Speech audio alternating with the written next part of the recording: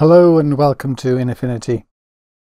Long ago I was into maths and stuff like that. I trained in engineering, and one of the curves I came across was the Poisson curve. If we have a look at it, this is a picture of the curve in Wikipedia.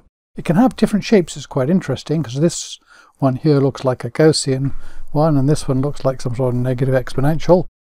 But this one here is interesting because it goes up and then it's got this long tail, which is kind of fun. And so that's a Poisson. Here we go.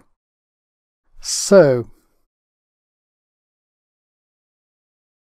let's go to a curve.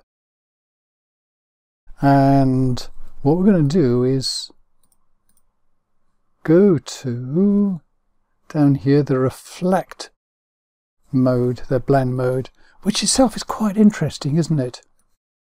But what I'm going to do first of all, I can just anchor the middle and pull down the light end of the curve, and watch what happens here. Not a lot, but it eases it off.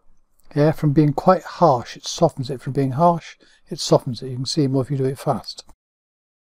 And then if I pull down the darks here, because I want to make it a bit more, it's a bit stronger here, so that brings that hardening in, that strength to it, where the darks are a bit darker, and I get this shape like here.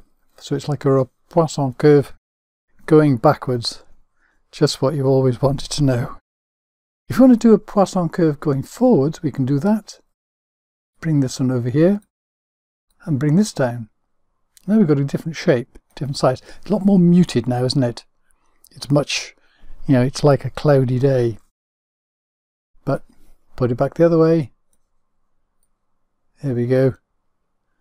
And then that's a lot harder. So just playing with curves, this is the thing. If you play with curves, you get interesting effects. So that's the reverse Poisson hard curve. Hope you enjoyed that, and thank you very much for watching.